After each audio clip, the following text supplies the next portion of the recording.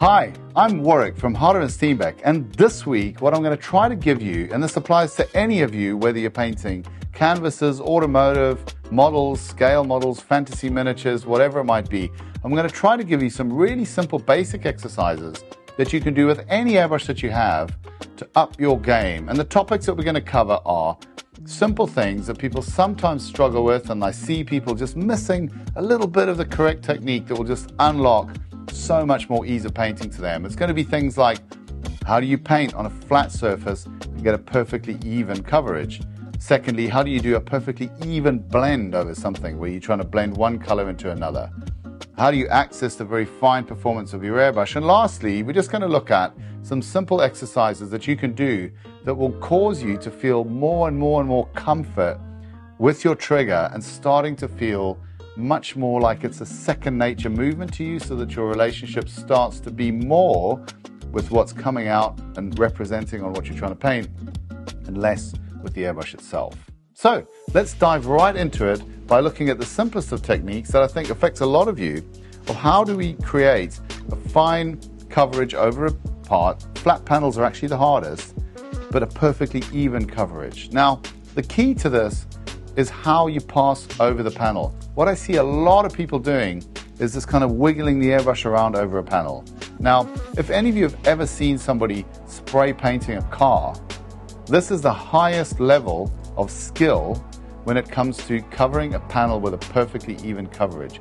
Anything you can do to emulate that technique is going to up your game. And essentially what the car guys do when they're painting a panel is they start the spray gun moving before they turn the paint on, okay? And I'll show you why in a minute.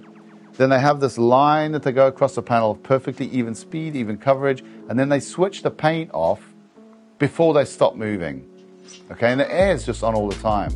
The second stroke, and this is the key, is you aim the center of your second stroke at the edge of the previous pattern. So let me show. So if we lay down a line, so I'm about a fist distance away, so I've got a nice bit of spread there.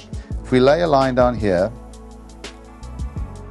now you'll see, because I started moving before I pulled back on the trigger, I've got a really nice feathered edge to the start, and because I didn't stop moving before I shut the paint off, I've got a nice feathered edge at the end. Okay, that's a really key thing. Now, the second stroke, this is where the edge of the spray pattern is, okay? I'm not going to be aiming here to try to join these two patterns together. I'm going to aim here with the center of my second pass, and that is what will give me this perfectly even coverage. And again, aiming at the edge of the previous. And there you can see you've got a coverage there. It's not wet, so it's not like we're trying to paint a car panel, but there's no kind of bands in between where we're missing a bit of color. We can develop that really nicely to get a really nice even coverage of that spray. Now, if I want to develop it further and turn it into shading, then all I'm going to do is I'm going to start concentrating again and going over the same part once or twice more. So I'm going to cover the bottom 2/3 again. Now I'm going to cover the bottom half again. The same technique, aiming at the center of the previous stroke, and then I'm going to do the bottom third.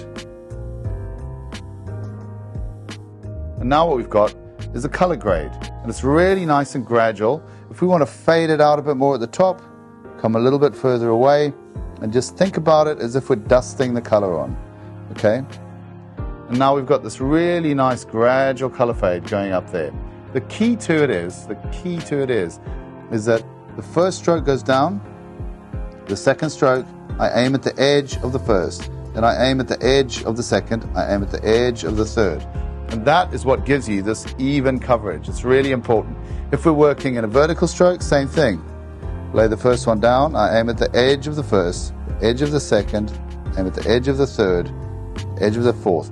As long as I'm always doing that, it's always going to be an even coverage. Don't do this where you lay the stroke down and then you try to join them up, because you end up with this band in the middle, okay, where the coverage is not the same. Okay, so the key is put the band down, second stroke, aim at the edge of the previous one. That's the key to getting a perfectly even coverage over a flat panel or a panel with a slight curve. Remember what I said earlier about only pulling the trigger back once you started to move? The reason why that's important is if you don't do that and you do this, it's what I call a dumbbell effect. You see how it's darker here and it's darker here. Now the reason is because you're slowing down, changing direction and moving back this way. And what that does, that pause, means that the airbrush is static over here, laying paint down when you're not moving just for an instant, but you get that darker build. You compare it to the one above, where you can see these edges are perfectly feathered. So anytime you change direction, my recommendation is, if you're looking for even coverage, is listen carefully now. You'll hear the airbrush, the air will stay on, but the paint atomization will stop and start again as I change direction. If you watch my trigger finger, you'll see that moving as well.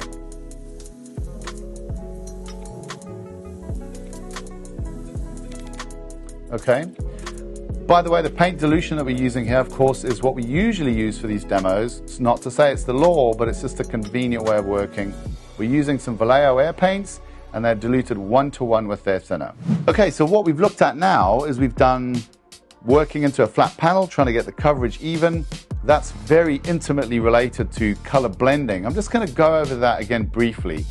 The basic secret to color blending, in my view, and the mistake that I see a lot of people making, is that they tend to think that the most intense value they put down first, and then they try to feather that out. Now, I think that's way, way harder, and you've got much less control than if you put down the lightest value over the whole area where you want the fade to be, and then using that same very slight trigger setting, you then overlayer the bottom part of that again. So I'm doing a fade that's starting low here, intense to fading out. The lower part I'm going to layer again, and then even lower I'm going to layer again, and even lower I'll layer again. So the most intense part of my color fade is going to be a multi-layer version of the least intense part of my color fade. And it's just more reliable because it gives you more points along the journey of creating that fade where you can go, oh no, that's enough, I'm good with that. When you lay down like a heavy value first and try to feather it out, then you've got to try to lose a bit of an edge to it. You might find that you've gone a bit too heavy in the first instance. You've got less decision points along the way to say, I'm happy with that, it's cool. So let's have a look at that again.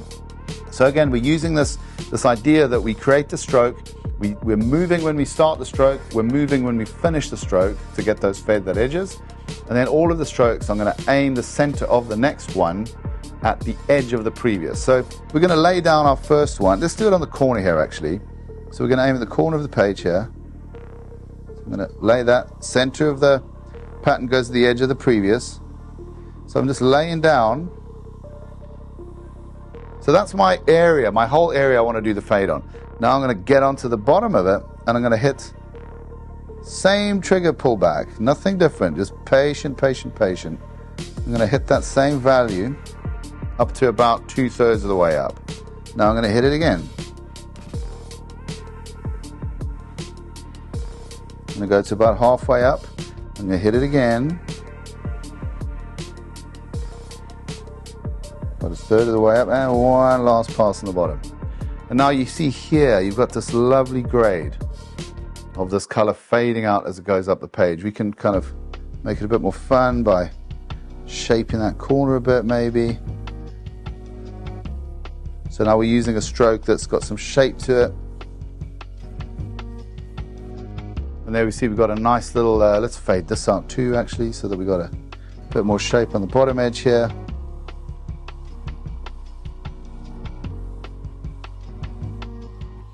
And so now you can see we've got this very gradual color fade, and if we were putting color onto color, we could, for example, get over a yellow with this blue and create a green, because what we're doing here is we're making something that's transparent values of the color that we're working with. So this is really, really important. When you're trying to make a fade, work with the lightest value and multi-layer it to get your highest value.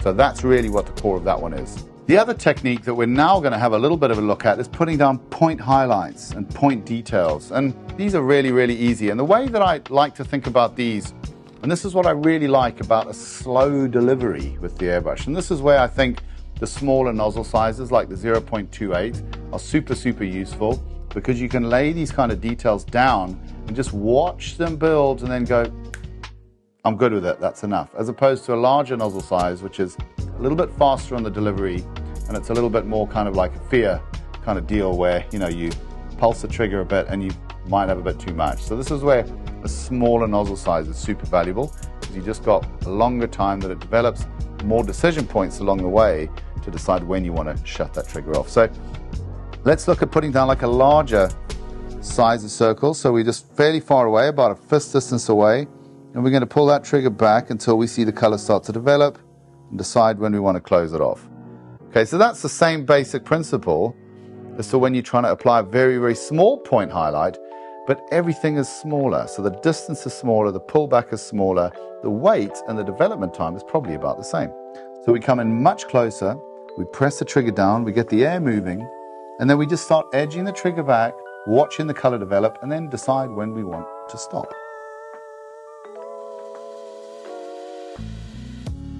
So that's a really nice little intense point highlight. It's beautifully feathered, exactly what we want. We did that over a build time of about 2 seconds. So you've got so many decision points in there where you can go, I'm good with that, we'll stop. And this is really the key to being able to airbrush in a way where you're very much in control of what you're creating, because you're letting the color come up slowly. You've got so many decision points as to where your definition of perfection on that stroke is going to come. So that's a really good piece of advice, I think, especially when we're putting on final highlights, bits of tint, small details on small areas, is try to get them delivering slowly so that you've got lots of time to decide when you think it's perfectly finished and perfectly delivered. And then the last stroke that I want you guys to practice. Now, you may or may not ever use this one. It's not a stroke that's commonly used in modeling. It's more often used in canvas painting or automotive painting, but it is so fundamental to achieving mastery over your trigger. And this is the dagger stroke. Now, it's super difficult to do, but it's really worth trying to master. Essentially what it is it's coming in from a big trigger opening far away, zooming down to the surface that you're painting whilst shutting the trigger and bringing that stroke to a point. And if you can master that, then you will really get some very high level of control over your trigger, and anything else that you then seek to do after that, you're going to find it much easier. So a dagger stroke looks something like that. So we're looking to have these, we're zooming in from further away, very wide. We've got this intensity building and coming down to a point. So these are big dagger strokes. And then of course you've got smaller ones. And the goal of that is really just to increase your mastery of the trigger. There's lots and lots of other things that you can do as well. You can practice flick strokes. I'm going to put on my reading glasses for this one, where you have a bit of angle and you flick out. This is a great way of building up a nebula that's rushing across the sky, perhaps. Practice those too. It's all about this coupling the movement of the airbrush with the movement of your trigger finger. Okay, so you're aiming at a point and you're flicking away, flick away, flick away, flick away. As you start to flick, you pulse the trigger. And these strokes, whilst they may or may not be useful in whatever kind of airbrushing you're looking to do, what they do is they really help you to gain like a second nature feeling on the trigger, so that your relationship begins to be with the paint and not with trying to figure out how to control your trigger and how to control your trigger finger to get the result you want. So do these drills. It's a great thing to start your painting session with. Just get a piece of A4 paper, get some food coloring, that's always good for that, or you can mix up some paint 1-to-1 and just hit it with that. But it's a great way to just kind of get yourself into the feeling of how to feel your airbrush and really be in control of what that trigger's doing. Now, all of these things can also be done even with the 0.45 setup on the Ultra. So I've had this with paint sitting in it while we've been filming this, but here it is. So we're going to do a color fade on this edge here and do it in the same way that we did with the other one. So we put the light value down, go over it again up to 2/3, then go over it again up to 1/3, all with the same trigger movement. And by the way, on the collar setting on the Ultra, this is somewhere around about setting number 2 that I'm using for this. So we're looking for a very fine build. And then you go over the base of that a few more times, and then you've got this beautiful color fade coming in there. Now if we want to go to setting number 3, and we get very, very close, we're going to find that just by moving that figure of 8 around and pulling it all the way back to stop, here we go, we can accomplish this line work with the Ultra. So I'm almost touching now, and look at the lines that this thing can create. And then, what I always say to people with the Ultra is enjoy the collar, use it to give you confidence, but please, at least once every painting session, do something with it on this setting where the trigger's free, okay, where you can learn, you can try to feel that muscle memory that the collar has helped you to build, and practice your dagger strokes. So you're learning how to use the airbrush on a full trigger. You're pushing yourself. You're doing your point highlights with the free trigger, and you're learning how to really feel that, what the airbrush is capable of doing, so that you become the master.